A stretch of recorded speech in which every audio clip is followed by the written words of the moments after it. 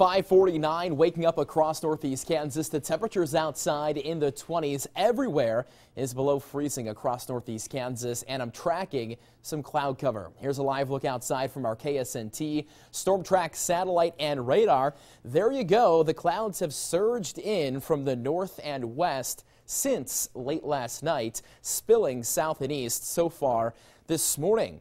A live picture here from our KSNT Storm Track Weather Cam network. This camera in downtown Topeka. There's Jayhawk Tower in the background. Also the nice Capitol building in central Topeka. As we are tracking, again, that cloud cover overhead. Can't really see the stars this morning, but eventually this afternoon, some of the cloud cover will break up, chalking today's sky conditions up to partly sunny.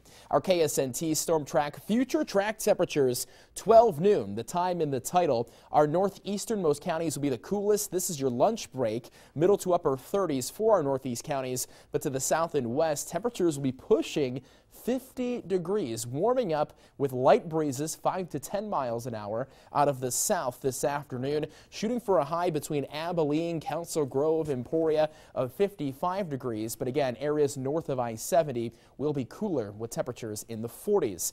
Maybe you want to head out to the links today. Your KSNT Storm Track Golf forecast. Pun intended. 29 degrees this morning. It'll be a cool start. Partly sunny. Midday 44. Noticeably less windy. That's the key with warmer weather. Our average high for this time of the year is 43. Some spots will be some 10 degrees above that by today. Tonight we fall back down to 20 degrees, partly cloudy and chilly. Tomorrow a big cool down by 10 degrees, 39 for a high for Thursday, warming back up to 50 by Friday, Gwen. And then the coldest day of the week looks like it's going to be Saturday, 29, but by this time next week we're back up to 60. Gotcha. So enjoy the heat while you can, and then just cross your fingers and wait for next week. And overall, the quiet and tranquil weather pattern will persist into at least late February. All righty, sounds good.